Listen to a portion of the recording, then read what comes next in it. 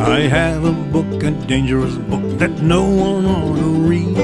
It's full of sex and murder and death, omnipotence and greed. Some people want to ban my book and rip it from the shelves, though they've been known to read this book out loud among themselves. When the big bad books go boo, God knows what they might do. You'll know your kids have hit the skids when they quote Huck Finn to you. When Toni Morrison writes, good people lie awake for nights, oh, the worst will happen to you when the big bad books go boo.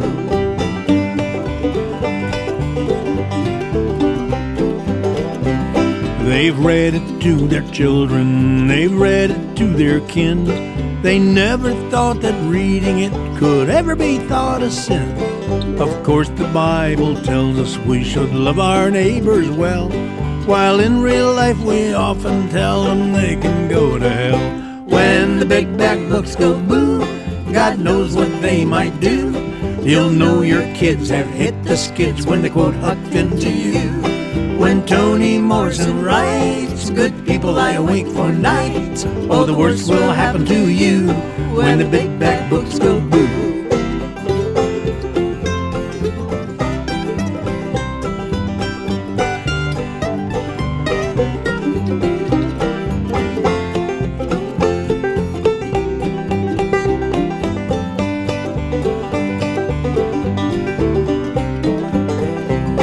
The more fine books you ban, the more your kids will scan. The messengers you shoot will be forbidden fruit, and the children will find out what the books you ban are about, and wonder why the rage over words upon a page. When the big bad books go boo, God knows what they might do. You'll know your kids have hit the skids when they quote Huck Finn to you.